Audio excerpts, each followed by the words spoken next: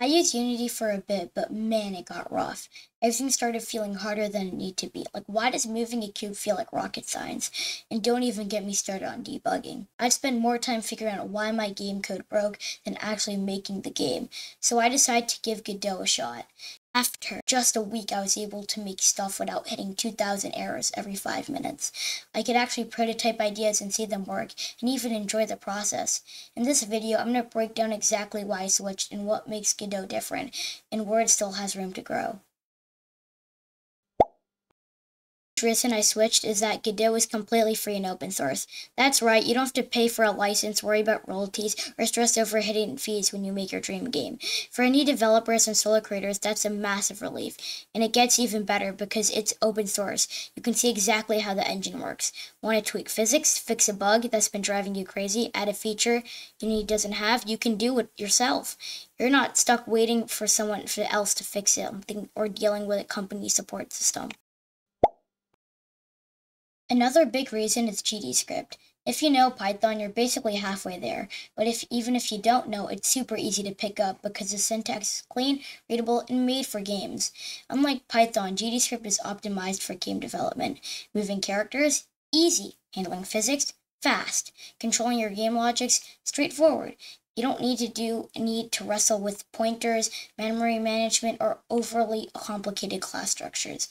And the best part, GDScript is fully integrated with Godot. That means that you can write code and immediately see how it works and interact with your game objects. Prototyping is smooth, testing is fast, and iterating becomes enjoyable instead of a nightmare. The smaller but still important reason is the node system. Nodes let you organize everything in your game cleanly. Characters, items, UI elements without turning your project into a spaghetti mess. Signals handle events like button clicks or character collisions automatically. You don't have to write endless boilerplate code. This makes building levels and placing collectibles way faster.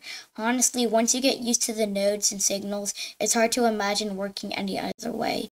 It's like discovering cheat codes for your own game. Suddenly, things that felt impossible or tedious become simple and fun. Now let's keep it real, Godot isn't perfect. If you're making a high-end 3D game, Unity still has better graphics, more advanced 3D tools, and some built-in systems Godot does not fully match yet. There also are some workflow conveniences in Unity, like an asset store, plugins, or animation tools that aren't as mature in Godot. So if you're doing AAA level 3D or need very certain features, Unity still might be the safer choice. But for most indie developers, 2D games, smaller 3D projects, and rapid prototyping, Godot is amazing. It's lightweight, flexible, and it lets you actually enjoy making games again.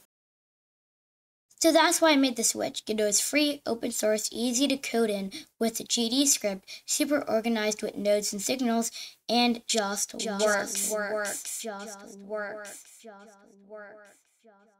Sure, it has some limitations with 3D, but for most projects, it's a total lifesaver. If you've ever been struggling with Unity or just curious about Godot, give it a shot. Even spending a week learning it can make a huge difference.